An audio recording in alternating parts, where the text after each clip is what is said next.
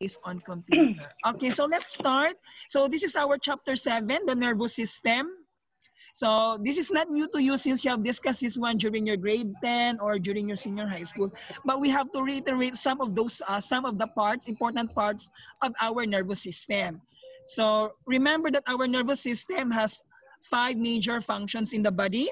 So we have controlling muscles and glands. So our muscular system is connected with our nervous system because the nervous system controls the movement of our muscles and glands. So remember the neurotransmitter acetylcholine that controls our muscle movement or muscle contraction.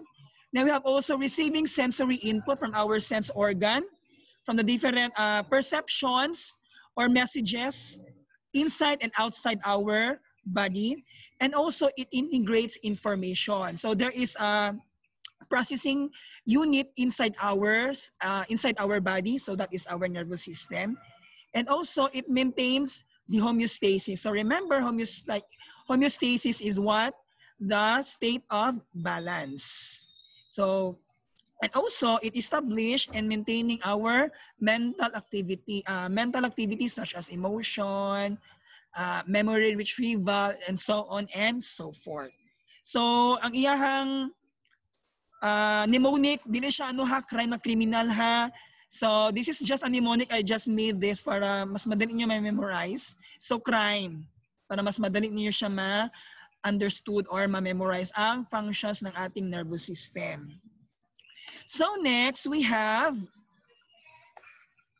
the important parts of our, or the functional unit of our nervous system. So, we have the nervous system is made up mainly of 2 types of cells. So we have the nerve cell, also called as the neurons, and the supporting cells or glial cells or neuroglia.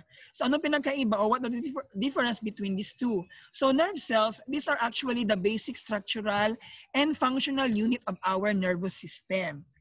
And from the word itself, supporting cells or glial cells, they are not transmitting impulses to and from our body, but their functions is mainly to support our nerve tissue. So remember that one, nerve cell or neurons is our basic structural, while supporting cells or glial cells are for supporting our nerve tissue. So let's start with the nerve cell or the neurons. So basic unit of the nervous system.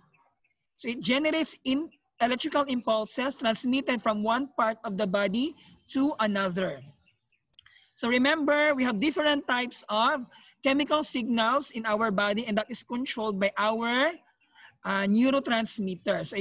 These are just a few of our neurotransmitters.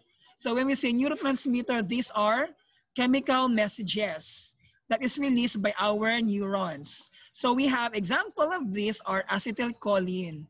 Function of this is to activate muscle movement. Dopamine or dopamine. So dopamine is also controls our movement. That is why no kanang may mga Parkinson's disease. So scientists are theorizing na bumababa ang number or amount ng dopamine sa katawan. That is why nagkakaroon ng Parkinson's disease. Then epinephrine. So it happens or functions during our stress response, during emergency situations. And also serotonin. So it functions to our mood. So yung mga mood natin is controlled by our serotonin, sleep, attention, and also our learning that is controlled by serotonin. So if wala mo sa mood, mababa siguro ang level ng inyong serotonin. That is why you have to eat more banana because banana has dagan siya amount of serotonin. And also endorphin. Endorphin functions also for our mood and also it reduce pain. Ang ato mga chocolate guys, no, chocolate god, chocolate nga mga food, they contain also endorphins na neurotransmitter or na mga murag substance which can also lighten our mood. It cannot really change our mood, but it can lighten our mood. So ito saging, pwede ito sa chocolate, itong endorphins. And another neurotransmitter, we have the nitric oxide. Very important ang nitric oxide for our memory storage. So this is our few of our neurotransmitter. So when we say neurotransmitters, these are chemical signal that is released through our neurons. So types of neurons. So we have three. We have the sensory, we have the interneuron, and the motor neuron. So when we say sensory, afferent, they bring signal to the CNS. So what is the CNS? To our brain and spinal cord. So from the different parts of the body, this will send signal to our brain and spinal cord, which comprises our central nervous system. Then the interneurons, these are the processing unit. So they relay sensory signals to the brain, then returns the message back to the motor neurons. And motor neurons, they pass message from the brain to the rest of the body. So from the brain or from the central nervous system to the different parts of the body. So it is also called as the efferent or the efferent pathway. So this movement or coordinated pathway is known as the reflex arc. So what is this reflex arc? Ito yan siya. So what happens to you when you step on a nail? So the stimulus or the nail is received by your sensory neurons. So in the foot, then the info travels to the spine where the interneuron is triggered. So the interneuron is found on your spinal cord, and the interneuron transmits signal to your brain through the spinal cord and carries message back to stimulate the motor neuron to move the foot. So it happens in a very quick movement. So in a span of second, di ba hindi kinahulap mo sa ninyo na magdugo yung tiil, no? Or makatapak mo og kanang murag tamtax. So direct na siya. That's how fast reflex arc is. Ano sila kapaspas ang atuang nerve mag-function. Remember, nerve tissue is the most abundant tissue in the body. So dahan kayo tayo mga nerve endings sa katawan, and that is being received or being sensed by the different neurons in the body.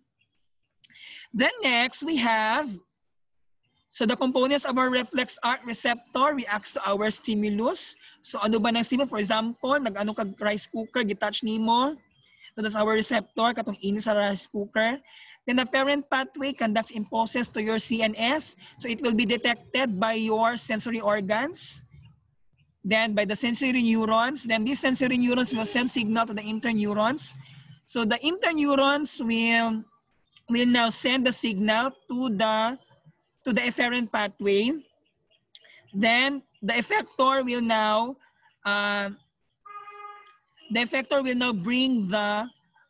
bring the signal then para kung ano tong action na bagay doon sa situation. But there are situations nga ang iban nga mga messages dili na maabot sa brain.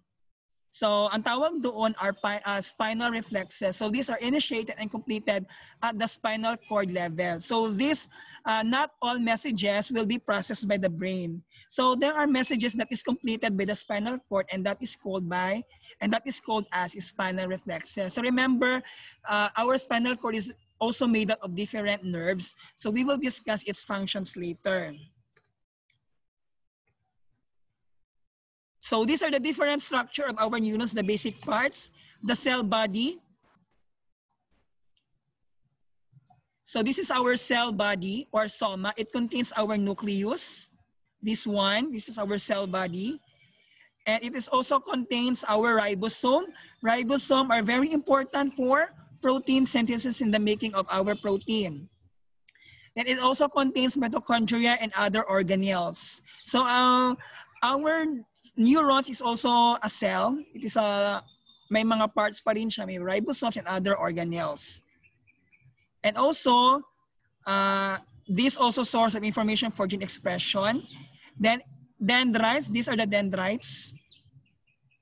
So the dendrites are parts that transmit impulses towards the cell body. So padulong sa cell body are the dendrites. Then we have our axon away. Dilo ka na siya axon away from the cell body. And axon terminal, so each branch of the axon ends in an axon. Ito yung ends ng ating axon. So these are, nawala ako, saan na yun? Okay. Just look at the picture that I have provided. So these are the dendrites. This is the axon. This is the axon. This is the axon terminal. This is the cell body. And this is the nucleus of our neurons.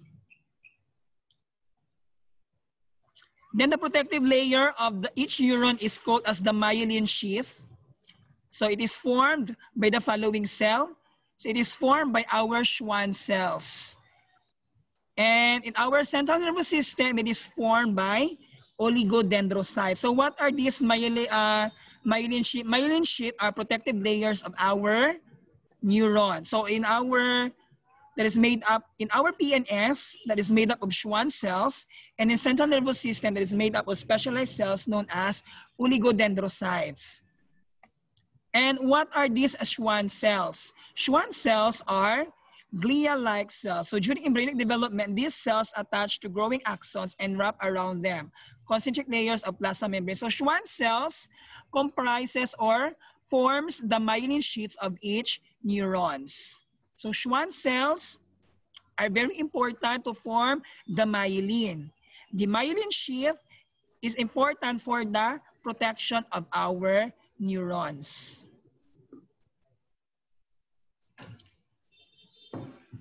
Then the nucleus is located in the outermost layer. Each segment is separated from the next by small unmated segment called nodes of Ranvier.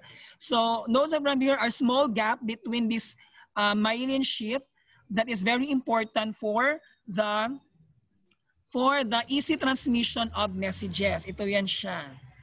Meron akong summary niyan. So these are the function of our myelin sheath. Helps insulate our axons, and also it allows impulses to travel with great speed.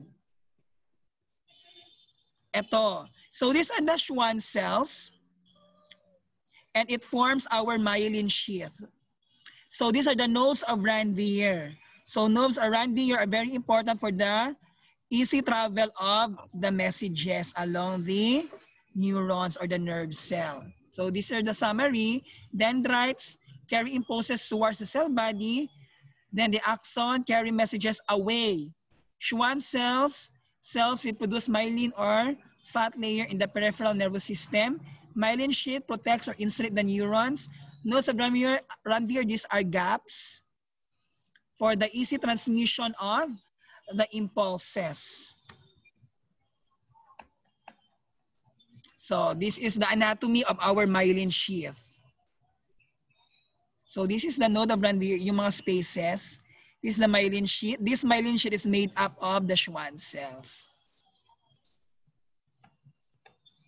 Then the next part is the oligodendrocytes.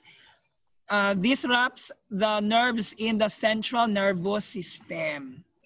So yung Schwann cells doon sa peripheral nervous system. So ito yung example ng ating oligodendrocytes.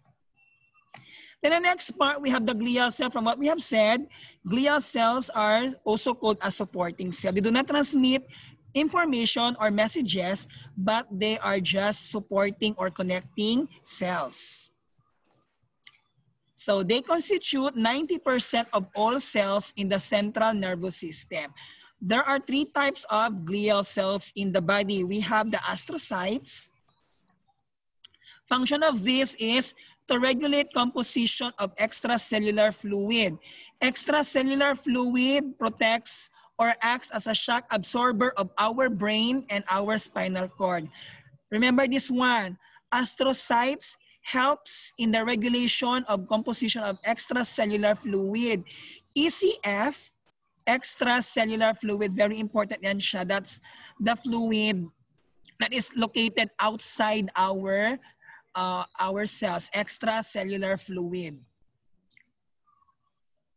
And astrocytes are very important, which are close to cerebral blood capillaries. They form barrier around capillaries, blood-brain barrier. That is why not all substances can enter our brain. That is why, no, kapag may sakit talaga sa skull or sa brain, very difficult ang pag-treat because substances have difficulty entering the brain because of this structure, the astrocytes, because they form what? Blood-brain barrier.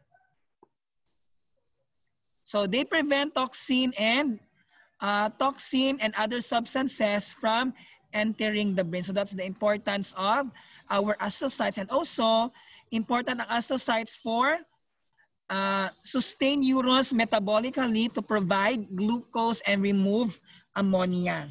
So take note of the functions of our astrocyte. Then the next part, or the next type of supporting cell is, we have the microglia. So microglia, the pictures is shown on the left or on the right side. So these are known as scavenger cell. So when we say scavenger cell, there are phagocytic. When we say phagocytic, they eat or they ingest other cells, especially those worn out cells in the body. Worn out cells. So they become macrophages and clean cellular debris. So those cellular debris are those parts, the worn out parts of the cell. So they ingest that one. So they form macrophages or the phagocytic cell. Then the last type of our supporting cell is oligodendrocytes or the oligodendroglia. As what we have said, it is a myelin-forming cells in our central nervous system. Then the synapse, synapse, these are small gaps between axon of one neuron and the dendrites of another. So ito yung end. Kapag ito yung dendrites, ito yung axon. So the space between those structures are called synapses. What is the function of our synapse? So the synapse ensures one-way transmission of messages from one neuron to another. And this is the main division of our nervous system. The nervous system is made up of two divisions. We have the central nervous system and the peripheral nervous system. Remember, central nervous system is only made up of two parts. We have the brain and the spinal cord. We will discuss each part later. And the peripheral nervous system is made up of two divisions. We have the motor and the sensory neurons. We have discussed this one a while ago. Motor neurons, they carry messages from the body to the CNS. From the CNS to the different parts of the body. Then sensory neurons of the sense organs to the CNS. Two types of motor neurons. So we have the somatic nervous system and also the autonomic nervous system. When we say somatic, they control voluntary movements in the body. And autonomic nervous system, they control involuntary. So those movements that we cannot control is controlled by our autonomic nervous system. Autonomic nervous system is divided into two divisions. We have the sympathetic and parasympathetic. So we will discuss one by one what are these. So the central nervous system, okay, mura katulugon na si Valeriano, nang-we-up na siya. As what we have said, central nervous system is made up of brain and the spinal cord. Our brain is made up of this. Kindly unmute yourself. So brain is made up of this part. Mainly it's made up of the brain stem, the cerebellum, and the cerebrum. Familiar sa inyo ito. And also we have another part. We have the diencephalon. We will discuss one by one unsa na siya. Then the spinal cord. So remember, our brain is protected by this layer or membrane called as meninges. So these are made up of three parts or three layers. We have the dura mater, the arachnoid matter, and the pia mater. So meninges, body membranes that cover the brain and spinal cord for protection and nourishing purposes. Consists of three layers. So dura mater, the outermost, arachnoid, middle, and the pia mater, the innermost layer. Pia mater is very important because it forms capillary networks called plexuses which produce CSF. So the pia mater, yung capillary networks doon called plexuses, produces CSF. So what is this CSF? CSF is, can you take note of this? Cerebrospinal fluid. Cerebrospinal fluid. CSF, cerebrospinal fluid, is it plays a major role in our or in the protection of our brain and spinal cord. CSF functions as a shock absorber. And also, it cautions our brain against the skull. So that's the function of our CSF. Aside from nourishing the neurons in our brain and spinal cord, it also serves as the protection. So CSF is formed by the capillary networks called plexuses in our pia mater. Pia mater is the innermost layer of our meninges. So ito yun siya, ito. These are the layers of our meninges. So ito yung hair natin, or ito yung skin natin. So this is our periosteum, this is a muscle. This is our bone. So this is our meninges. It is made up of 3 layers. We have the arachnoid, the pia, and the dura mater. So akala natin no skull lang, then brain. But there are still layers that protects our brain against the friction sa skull. Then the brain is the largest organ in the nervous system. It is composed of what? Composed of 100 billion neurons. Take note, 100 billion neurons ang meron ng isang tao. But there is, kahit may DNA yung neurons natin, these neurons in the brain do not undergo DNA replication or mitosis in the brain. As a result, kapag mamatay ang inyuhang nerve cell or neuron sa brain, it will not be regenerated. So, as a result of this, the number of neurons decreases as a person ages. So, as we go through our age, as we go older, our nerve cells will die, and these neurons in the brain will not regenerate, will not undergo mitosis. So it will be permanently dead. So very important na you should take care of also of your brain cells. So how? You really have to have a good lifestyle and also have a good sleep. But now, na because of pandemic, because of our online class, gabi ilang paspas ang internet. And we have this one, 3 main divisions or regions of our brain. So we have the cerebrum, the cerebellum, and the brainstem. So we will discuss these 3 parts. First, we have the cerebrum. So our brain is made up of spaces called ventricles. So the spaces inside our brain is called ventricles. So recurrent plexuses of pia mater produces cerebrospinal fluid. As what I have said, CSF is very important for the protection of our brain and spinal cord. And also, it allows to circulate around the brain and into the spinal cord through the central canal. So it flows and circulates our brain and spinal cord. So the cerebrum is the largest portion of the brain. It comprises about 2/3 of our brain mass. So parts of our cerebrum is made up of cerebral cortex and cerebral medulla. So cerebral cortex, outermost region of our cerebrum, it comprises 75% of all neurons in the nervous system. And also the cerebral medulla or the medulla, or the inner regions, these are made up of white matter, made up of myelinated neurons. So ito sa cerebral and myelinated. And the structure that separates our cerebrum is what we call as the corpus callosum. So it separates the left and the right hemisphere.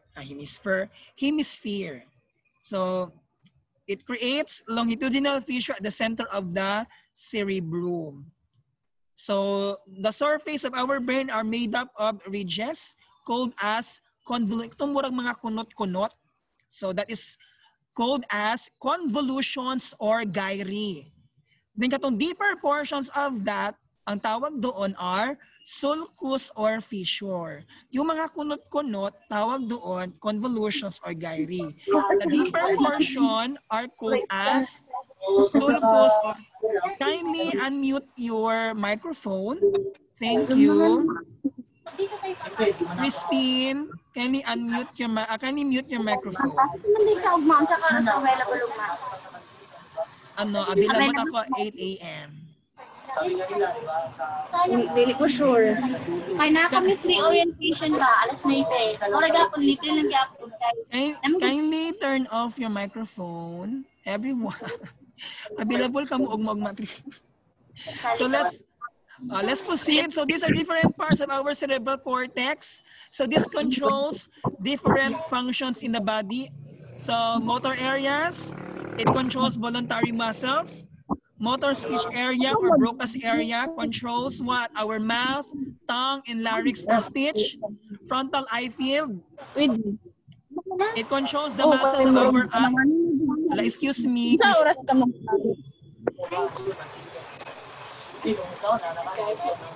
Hello everyone. Kindly turn off your microphone. Thank you. Makikita ko ba ano ginagawa niyo dito? Bangga pamungit. So you listen. Malapit na tayo matapos. Okay? So malapit na tayo matapos. So these are different regions of our cerebral cortex. So remember, cerebral cortex comprises 75% of all neurons in the nervous system. So motor areas control voluntary muscle. Broca's area or motor speech area controls our mouth, tongue, and larynx for speech. Frontal eye field controls our eye, muscles of our eye and our eyelid. Auditory, from the word auditory, for our hearing. Visual area controls what? Visual recognition. So dito yan banda sa likod. Sensory areas, very important for the sensation, for temperature, touch, pressure, and pain.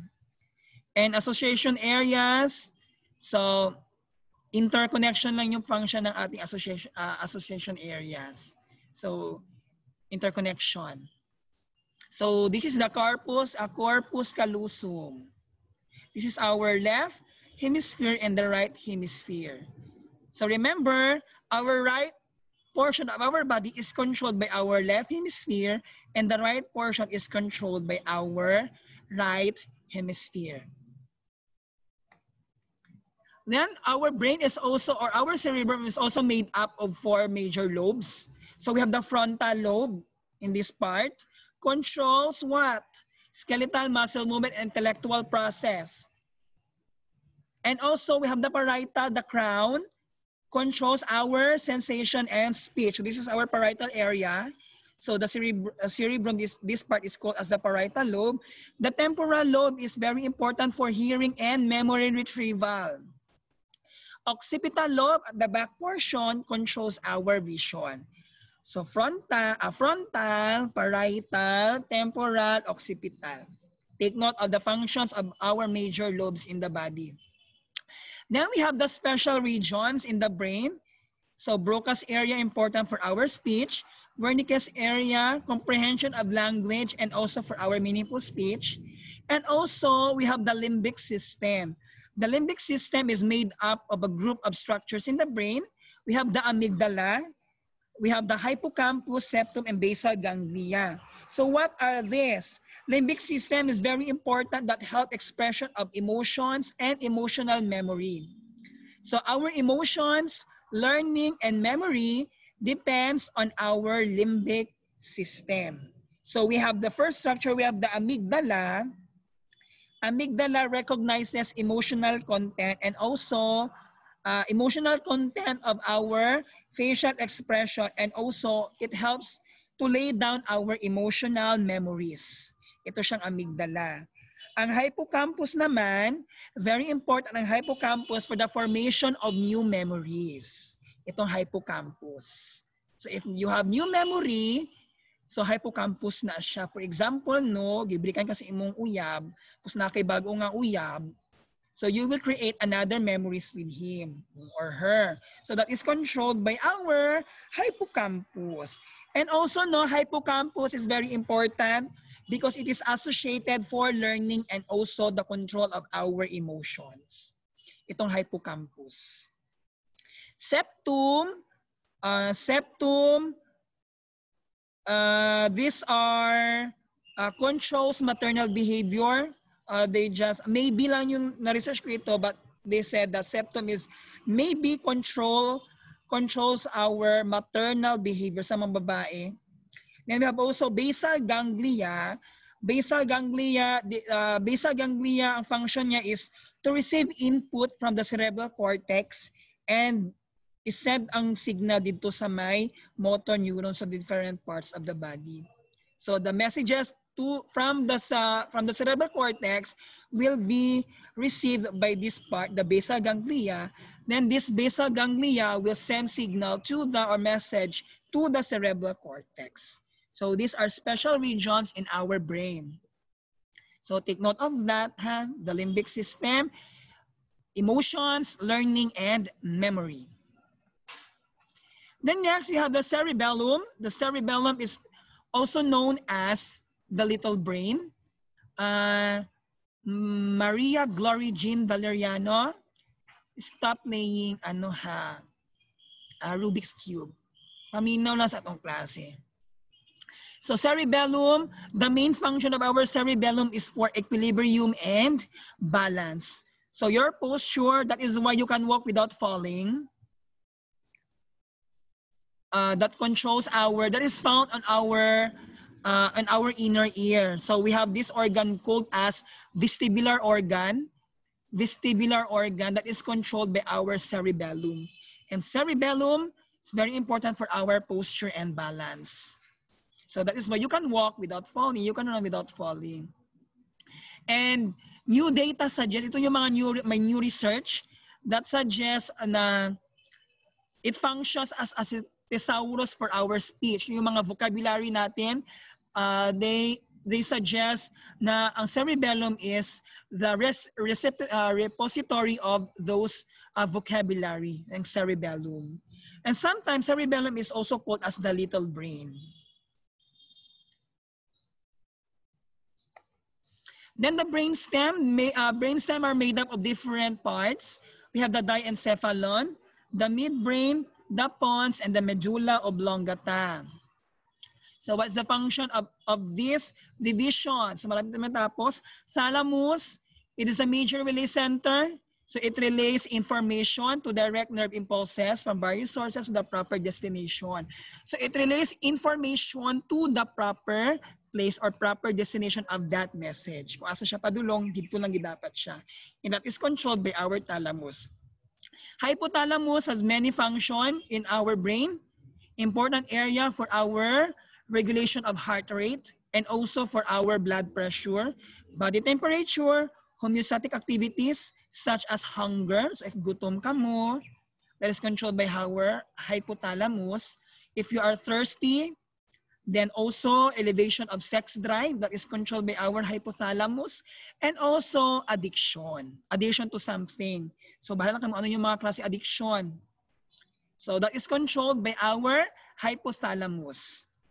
Controls homeostatic activities such as hunger, thirst, sex drive, and even addictions. Then other parts of our diencephalon, we have the optic tracts and optic chiasma.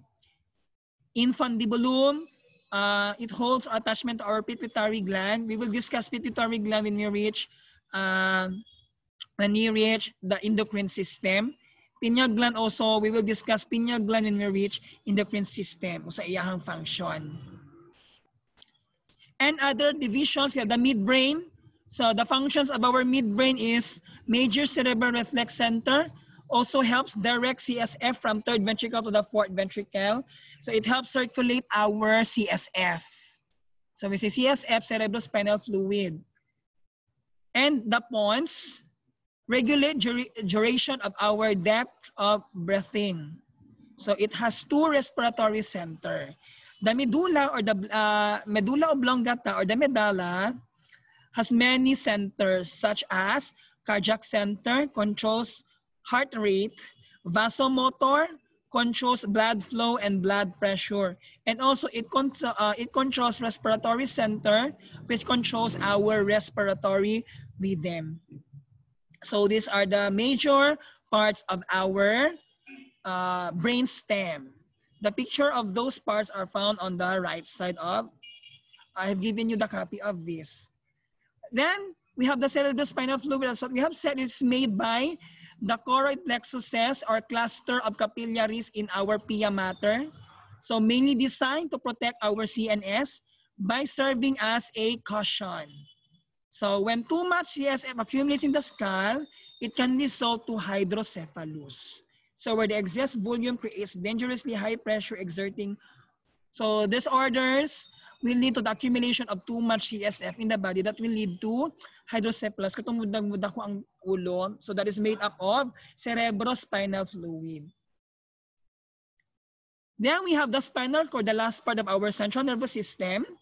So it is made up of 31 segments. Divided 31 segments named after the vertebral regions. Each segments give rise to a pair of spinal nerves. So it is made up of 31 segments of spinal nerves as a part of the peripheral nervous system. So spinal cord are long nerve cord that begins at the foramen magnum at the ends of the first or second lumbar vertebra. So ito yan siya, dito yan siya area kung saan mag-start ang ating spinal cord.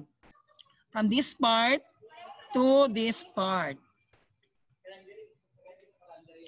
And our most spinal nerves from network called plexuses. So ito na yung functions niya. So C1 to C4, cervical 1 to cervical 4, it functions in our head, face, and neck. C5 to T1, T is thoracic. From brachial plexus serves the shoulder, the arm, and the hands. Take note of that. T2 to T11, thoracic 2, thoracic 11, do not form any plexus. So they do not form any networks. T12 to S5, so they serves the lower body and the lower limbs. And also the coccygeal nerves do not form any plexuses. So S means sacral, and the coccygeal nerves only one. They do not form any plexuses. So these are different functions of our spinal nerves. Let us proceed to the last part, which is the peripheral nervous system. So malapit na ito. Konting tiis na lamang po. So we have peripheral nervous system. As what we have said, it transmits signal to and from the CNS. So from the brain to spinal cord and vice versa. It is made up of 12 pairs of cranial nerves and 31 pairs of spinal nerves. Itong spinal nerves kanina, ako na siyang i-discuss. So the cranial nerves, there are 12 pairs of cranial nerves that attach directly to the brain. So all of these have specific function. Each has its own function. Ito yan sila, ang dami, 12. So these are different cranial nerves in the body in their functions. Olfactory nerves functions in our smell, optic for our vision, oculomotor functions for our eye movements, and that is controlled by our motor neurons. So makita niyo dito, these are the type of neurons that functioning in this type of cranial nerves. So trochlear, smallest cranial nerve, take note of this, controls our voluntary movement. So if magpapansin mo sa inyong crush, so that is voluntary eye movement, murang mag-spark yung mga mata, that is controlled by trochlear. I have given you the copy of this, tama? Trigeminal, largest cranial nerves, functions or sensations in our head and face. And also in our mandible, our jawbone. That is controlled by our trigeminal. Trigeminal has 3 main branches: ophthalmic, we have the maxillary, and the mandibular. So each has its own function. Abducens also controls our eye movements. Facial, from the word itself, facial expression, if controls also our taste is controlled by our facial cranial nerves. Vestibulocochlear, hearing and balance. Glossopharyngeal controls our swallowing and also oxygen tension of the blood. Vagus nerve, its function is for speech and also somatic motor function. When we say somatic, These are voluntary movement. Accessory or spinal accessory, ang function niya is for the rotation of our head and also for our raising of shoulders. So that's a function of our accessory or spinal nerves. Hypoglossal for the movements of our tongue. O, para mas madali niyo ma-memorize na siya, these are the mnemonics of our 12 cranial nerves. On Old Olympus towering top, fin, and German view, some hops. Ito na yung ano, O-O-T-T-A-F-A-G-V-S-H. Ito na yung mnemonic. So these are different types of cranial nerves. That is arrange ha. Pag sa pa-arrange ko to sa inyo ha. So take note of this. And these are iyahang main function, mnemonic niya if sensory ba siya, motor, or it functions both motor and sensory. So may mnemonic na ako nilagay para mas madali ninyo siya ma-memorize. Okay? Pero you can make another mnemonics. But most of the books, ito yung ginagamit nila na mnemonics. And also when I was in college, ito yung ginamit namin na mnemonics. That is why memorize ko pa rin ito hanggang ngayon. Madali lang yan siya memorizing. Then we have the, tapos na ito kanina, spinal nerves. So remember, we have 8 pairs of cervical nerves, 12 pairs of thoracic nerves, 5 pairs for lumbar, and also 5 pairs for sacral, and 1 pair for coccygeal nerves. I've given you the functions kanina, kung saan ang kanya gina-serve na function. And on the picture, you can see the different functions also of these nerves. So for example, cervical nerves serves these functions. It controls our head and neck, diaphragm, deltoids, biceps, so on and so forth. So our leg muscle is controlled by our lumbar nerves. Bowel and movement of our bladder is controlled by our sacral. And also sexual function is also controlled by our sacral nerves.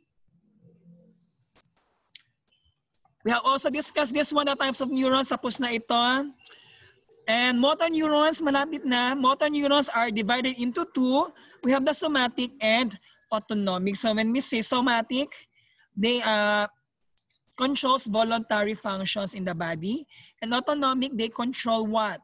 They control involuntary actions or voluntary functions in the body, such as heart rate, breathing, and digestion. And also in the smooth muscle of our internal organs. And we have 2 main divisions of our autonomic nervous system.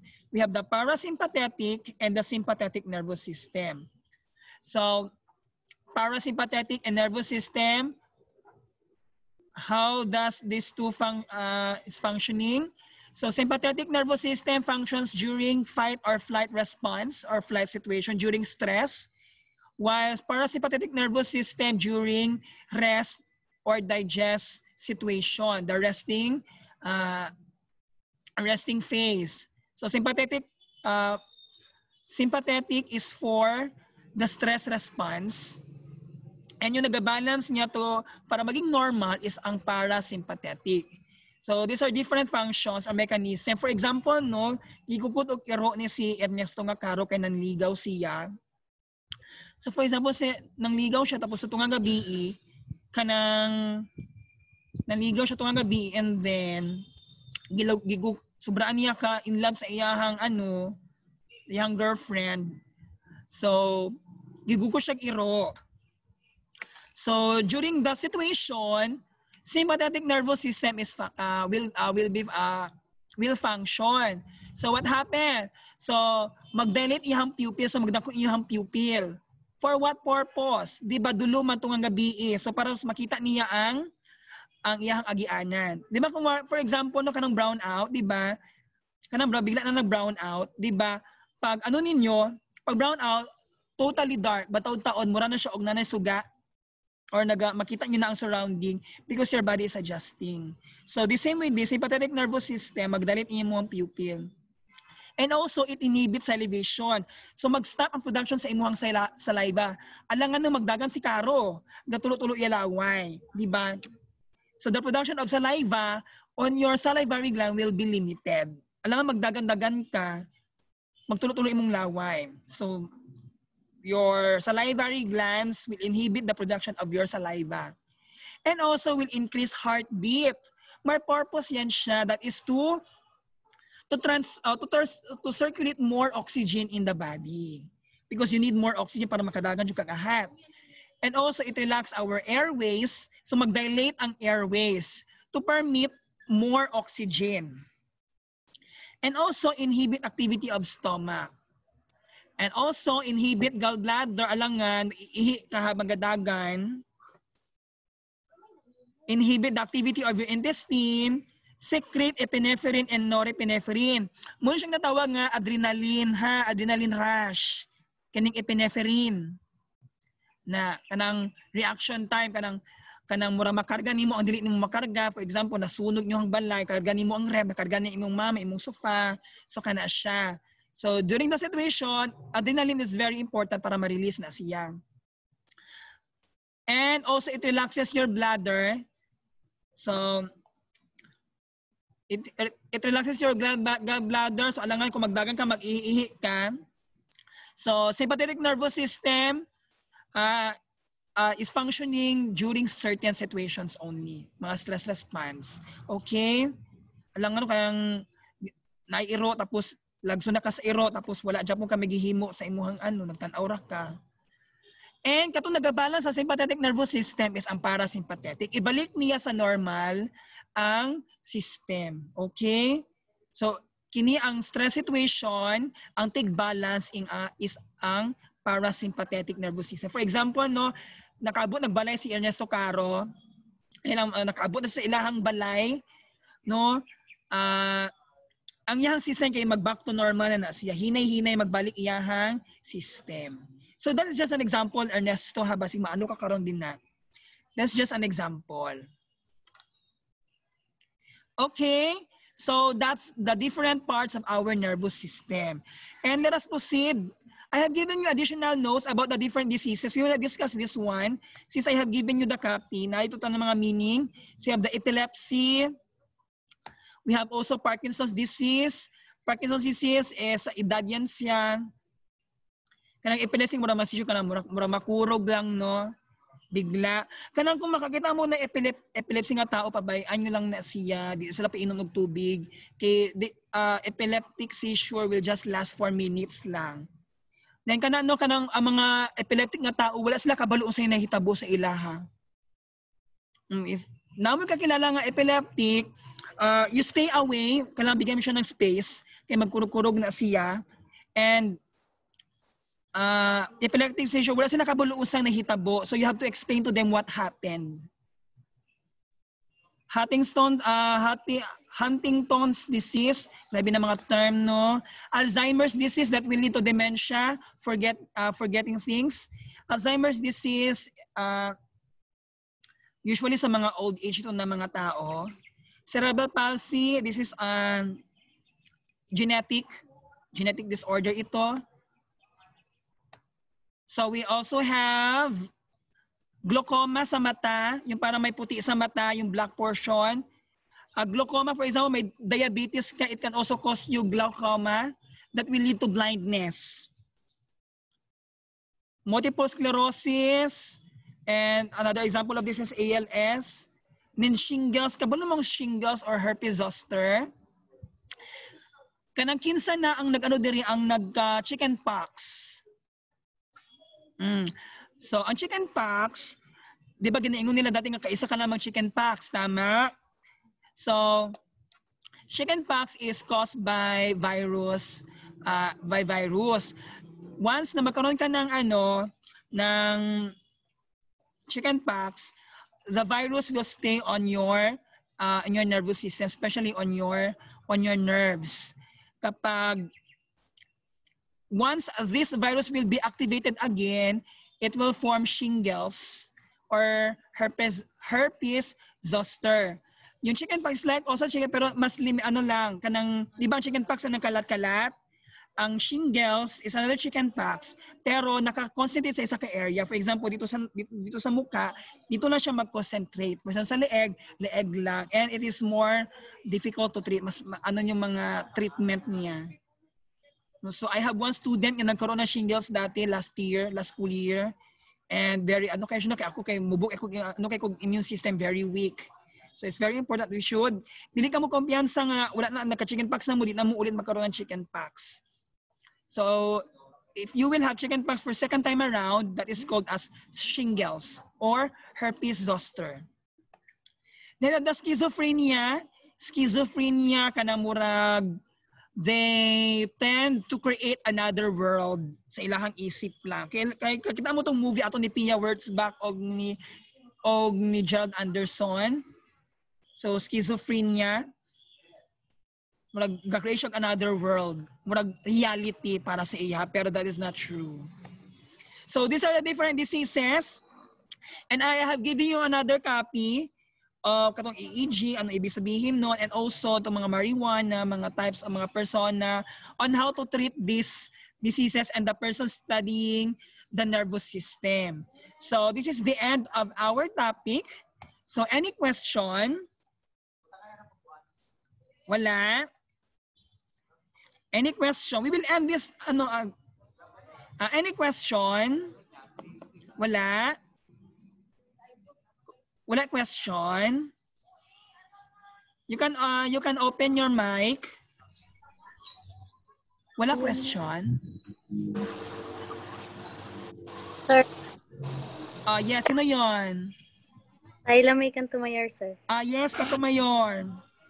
Sir, how about those who blink more than 5 or parang sobra pa sa sir, gina-expect natin in a day, para siyang abnormality? Actually, meron tayong natawag na Tourette syndrome. Also sa nervous system pa rin yun siya. Another type of parang involuntary movements. Kita nyo sa MMK, katong kay Gerald Anderson, Japan to siya, yung Tourette syndrome. Iba po ng cerebral palsy, iba po ng Parkinson's, because Parkinson's, usually katong mga ang Parkinson's usually sa edad, sa mga old people. But Tourette syndrome also, ang iyahang physical is, na siya mga involuntary movements. Tourette syndrome also disorder in our nervous system. And that is one symptom. I have one friend ngayong gaana siya permi murag mannerism, pero di na siya mannerism, murag naagin na siya disorder sa nervous system. Yes po, sir. Thank you. Now, that sometimes you often neglect the simple symptoms. But ano na siya kung ano na siya kanang delicate or terminal na iyahang situation. Okay, thank you for that, Cantumayor. So that is controlled by another disorder. So Tourette syndrome.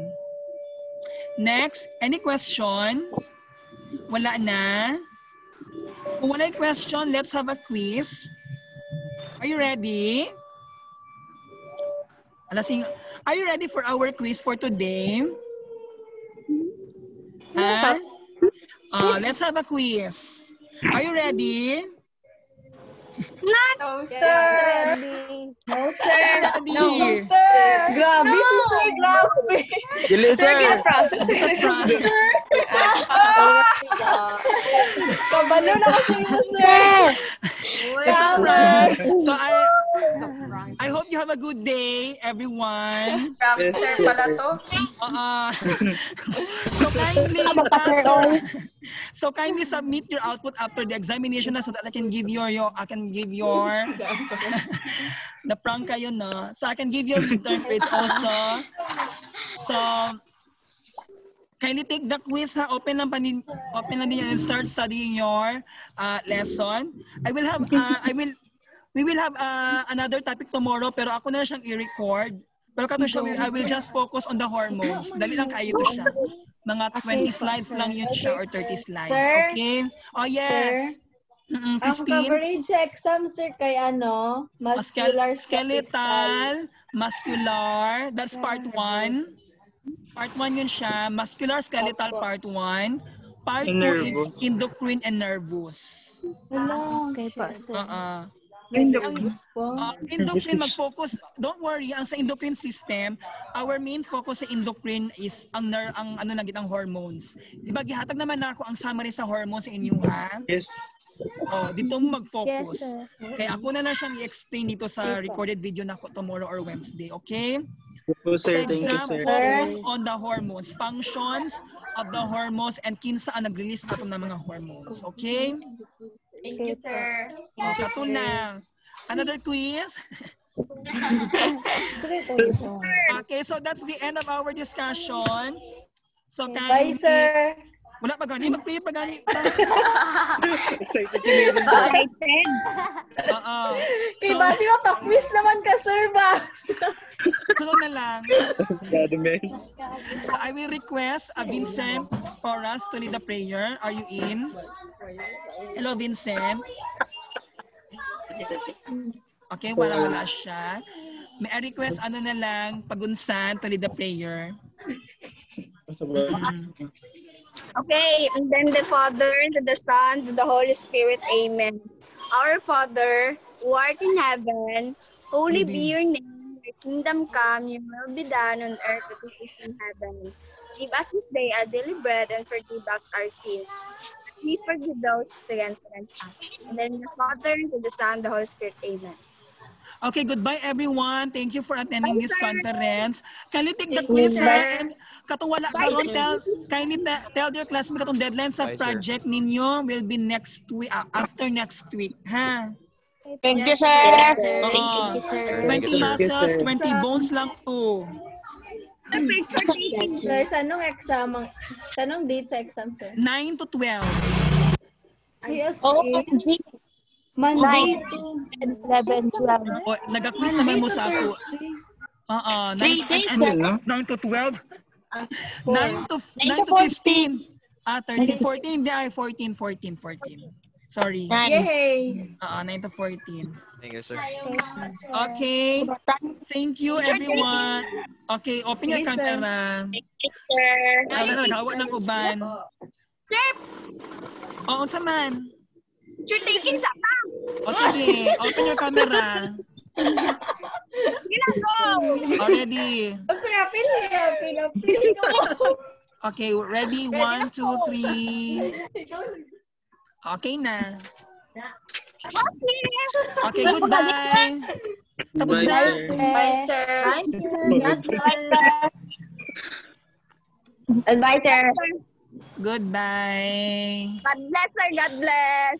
Oo, na-prank kayo, no? Yes, sir.